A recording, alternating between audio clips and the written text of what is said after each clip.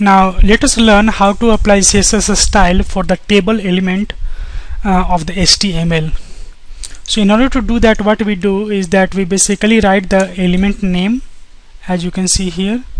So here I have written table, td and th, and you can see that below we have all the table related elements. Table, tr, th is basically the heading, and then again tr and then td is basically the cells.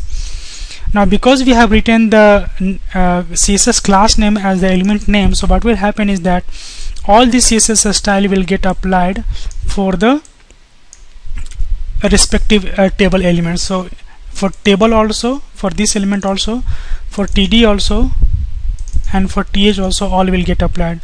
So you will notice that your output will look something like this.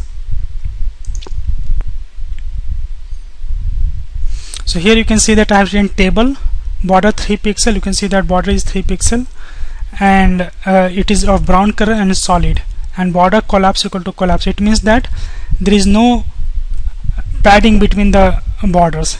Now th is my heading, and here I have specified background color pink, so you can see that the heading background color is pink. And for td I have specified text and left, and border is 1 pixel solid and then black.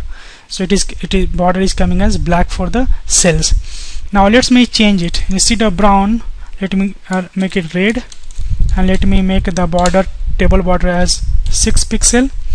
Let us change the border of the cell is, for example, blue, and let us change the heading green. And when I will refresh, you can see that the table border is red, the heading border, sorry, let me run this page again. By mistake I clicked something else. The heading background color is green, and the cells border is basically blue. It is not appearing correctly, so let me change the border pixel. You can see that the cell border color is blue. So this is the way to apply the CSS style for the table element of the HTML.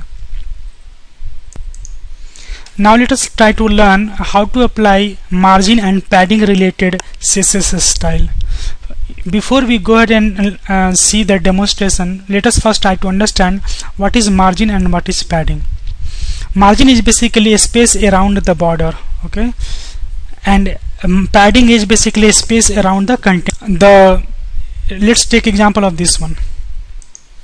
So if I will treat this as a border, then I would say that this much of space is basically margin, and the space between this border and the text, this much of a space, is called padding. Okay, here I am assuming that this is my border. Okay, so the left side of the border is basically the margin, and the inside of the border space is basically the padding. Now let's try to understand how to apply margin and padding related CSS properties. So for that I have a page called forMargin.htm. Okay, in this what we have done, we have first specified the margin. So let me show you how I have done that.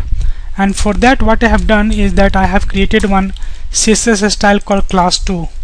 Let me use this class2, but before I use it, first let me show the output of this page. So here is the output, as you can see. Now what I have done is that in the first div I have another div whose class is class2. Now because its class is class2, so what will happen is that its margin will get applied. Its CSS style that is specified into the class2 will get applied. So here I have written, this is one way to specify the margin. In the single line you can specify all 4 direction margins. So I have specified, for example, top is 20 pixel, right is 30 pixel, bottom is maybe 20 pixel again, and the left is, for example, 50 pixel. Now what will happen is that the parent div, as you can see here, now just see that the top margin from the parent div is 20 pixel, the left margin is 50 pixel, the right margin, because there is this, so we cannot find out what is the right margin, but the right margin is 30 pixel and the bottom margin is 20 pixel. Now let us try to change the top margin. So top margin, in order to change the top margin, what we'll have to do, we'll have to modify the first value. So let us make it 100. Now what will happen, this margin will change. You can see that this margin has changed to 100 pixel. So either you can specify all 4 directions margin into the single statement, or you can write one by one. For example, if I want to specify only top margin, then I can write here margin top equal to 50 pixel. So you can see that only top margin is getting applied. If I have to write, for example, left, then I will write margin dash left and whatever pixel. So you can see that 50 pixel is getting applied from here. So this was the margin where we can either specify all 4 directions margin into the single statement separated by space, or we can also specify margin and dash left, dash top, dash bottom and dash right. Now similarly we can also specify the padding. So for example, let me do that. Padding, I am saying 20 pixel, 50 pixel, 50 pixel, and bottom is again 20 pixel and right is again 30 pixel. Now what will happen, you can see that the margin the padding around the text is getting applied. Now you can see that it is really difficult, because in the margin case also we were getting the same behavior, and in padding case also we were getting the same behavior. So let us specify a border here, 1 pixel solid and then green.